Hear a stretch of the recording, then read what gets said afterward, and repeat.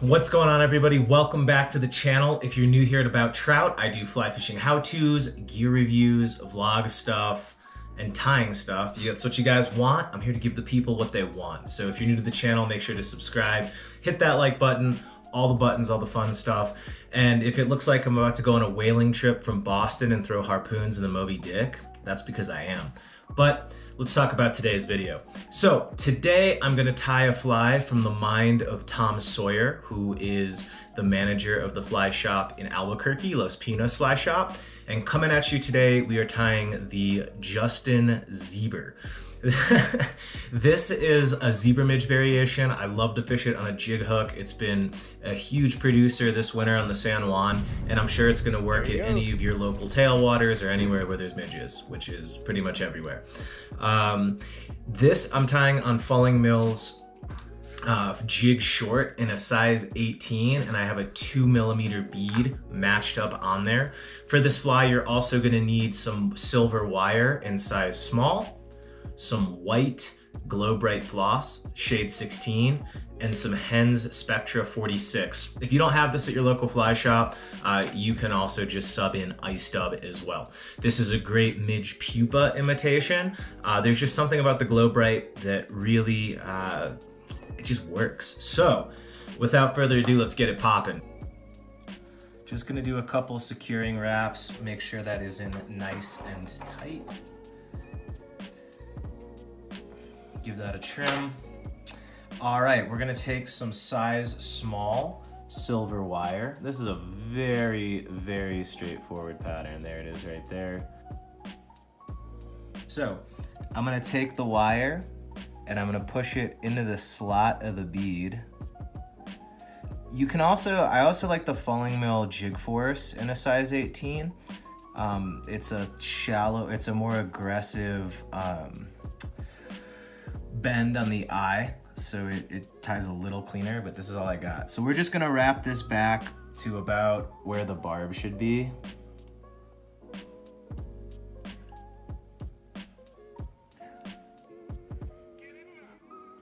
Nice touching wraps. All right, we good. Now I'm gonna just wrap forward, same thing, touching wraps.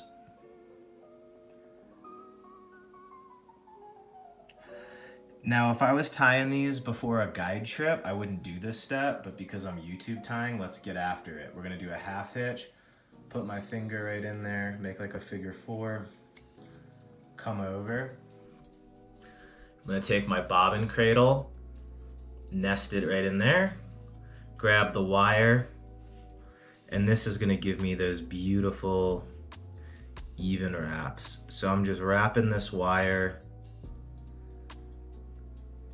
up, and I'm gonna leave about a hook eye behind the bead. A hook eye is, I'm not gonna wrap all the way up to the bead, because if it's a little flatter in there, that Globrite's gonna sit in there a little better. So just helicopter this bad boy off.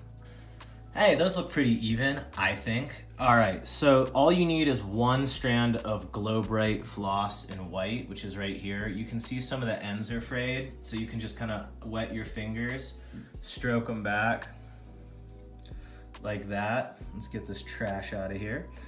All right, I'm gonna reel my thread up. You just need one turn of this stuff. I'm gonna do a couple loose wraps and pull down.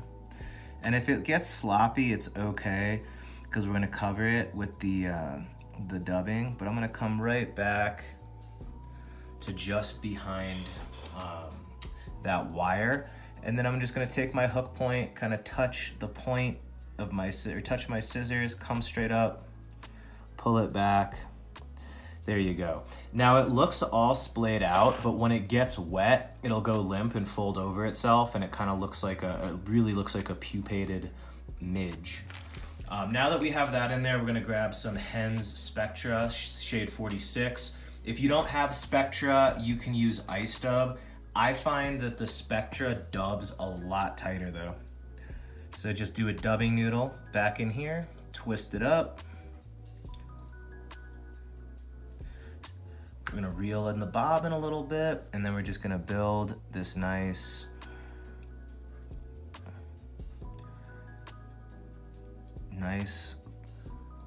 little collar. That's good enough. Yank down on your thread to seat it behind the bead. Now it's time to whip finish. So we're gonna come in 1, 2, 3, pull it tight. Just gonna do 2 whip finishes. You could add super glue. I'm not going to. Oh. Well, I broke it, but anyway, it's got a second whip finish in there, so it's good to go. Pat yourselves on the back, everybody, because you just tied the Justin Zeeber. Love it, fish it, let me know how it works for you. This has really become a go-to wand fly this winter. The water's stained, I can get away with some bigger profile stuff. We've hooked some really nice fish on it, and I hope it works for you. This is a little bit uneven, see how that's gonna bother me, but look, I can come in here and straighten it out. Look at that, beautiful. So, thank you, Tom Sawyer from Los Pinos Fly Shop in Albuquerque, the Justin Zeeber. Love it, fish it, let me know how it works for you in your local tailwaters. It's a super quick tie, really effective.